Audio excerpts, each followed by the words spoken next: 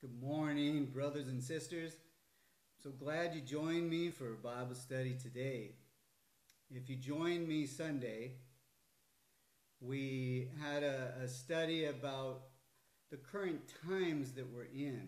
And so we're going to have some advanced teaching explaining a bit of that. And so if you have your Bibles today, turn to Matthew chapter 24. We're just going to read one verse that we read Sunday. And to put it in context, the disciples have asked Jesus, tell us about the future events and the times of the end when you come. So that's what we learned about. And the verse we're going to study is verse 7. He says, "For nations will rise against nations and kingdoms against kingdoms. And there will be famines and pestilence and earthquakes in various places. All these things are the beginning of sorrows."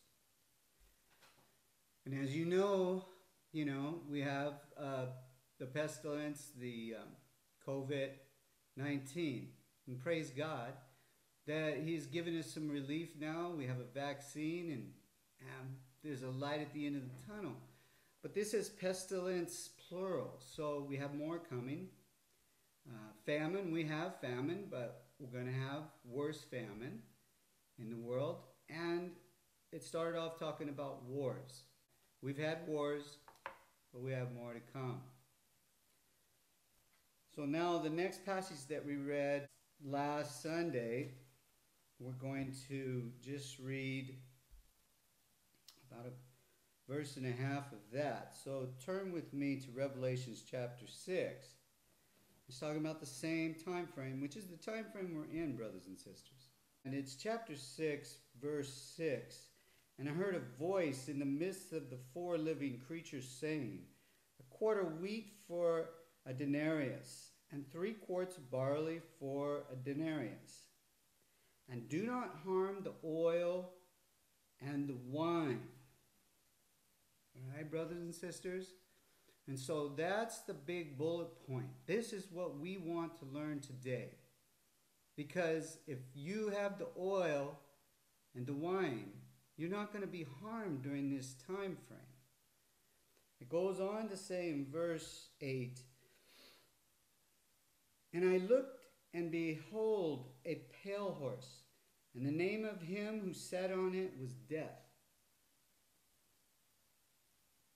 And hell followed with him, and power was given to them over 1/4 of the earth, to kill with the sword, with hunger, with death, and by the beast of the earth." All right, brothers and sisters? So it's talking about the exact same time frame, the exact same events: war, pestilence, and hunger. Okay? And over 1/4 of the earth. That's a big portion of the earth. That's a lot of death. That's a lot of people, right? But if you're saved today and you have the Holy Spirit in you, do not fear, because God is going to protect you through this, and you're not going to die. And you're going to be taken up with the church before the great tribulation. Do you understand? So don't be worried, all right? Now, I'm going to show you what it means by the oil here. And you can judge for yourself if you have the oil or not. All right? So turn with me to Matthew. Turn to chapter 25. And we're talking about, it's a parable about the virgins. All right? Some virgins are wise, some are not. Virgins means purity. Good, loving people, brothers and sisters. And so we're going to pick it up in verse 6.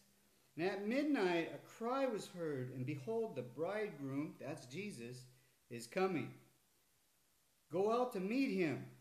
Then all those virgins who arose trimmed their lamps.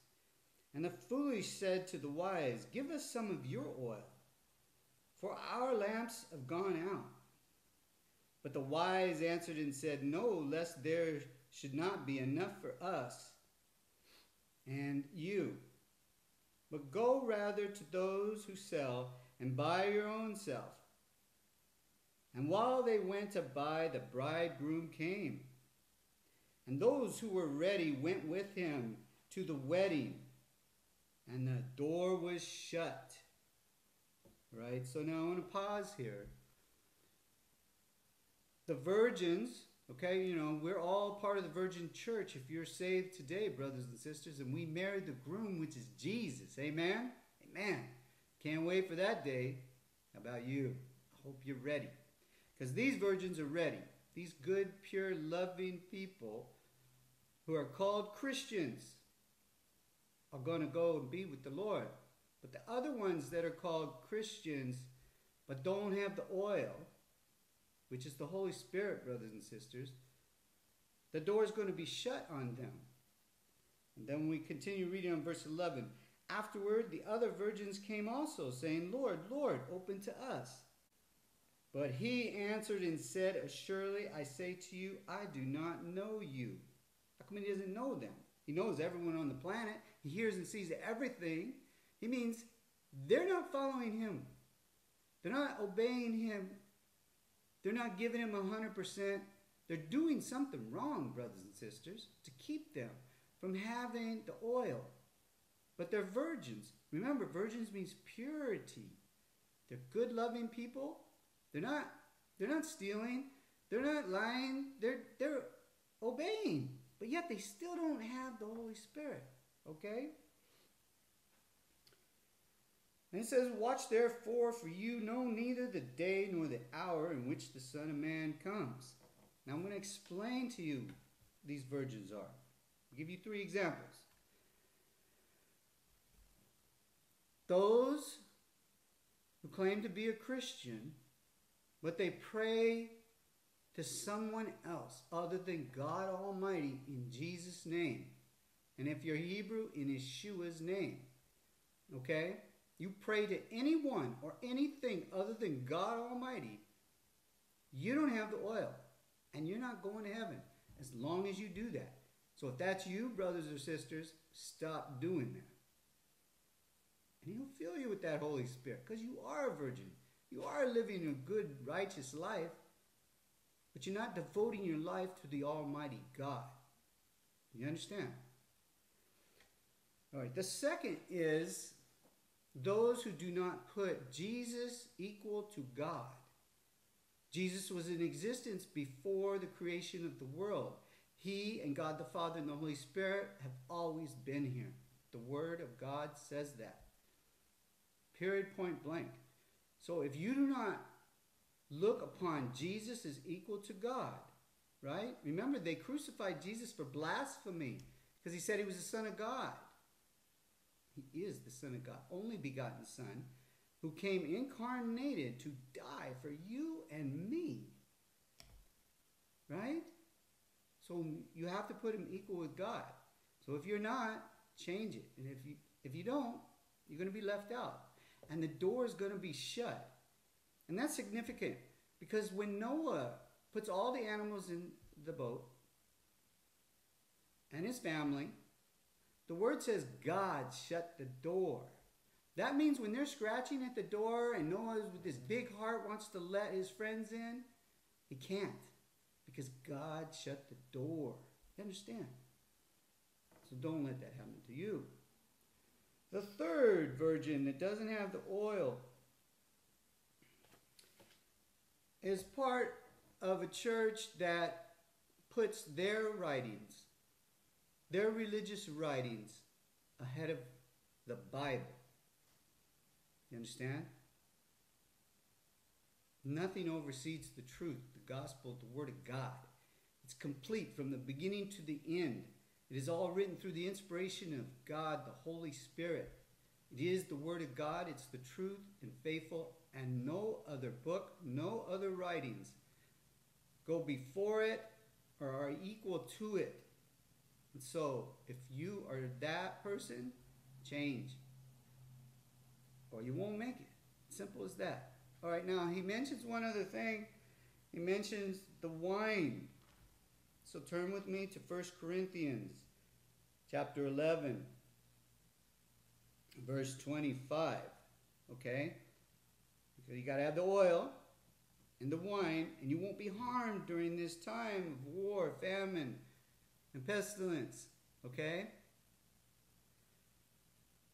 And this is where, after the Last Supper, Jesus does communion with his brothers and sisters, and he says, "This cup is the new covenant in my blood. This do as often as you drink it in remembrance of me."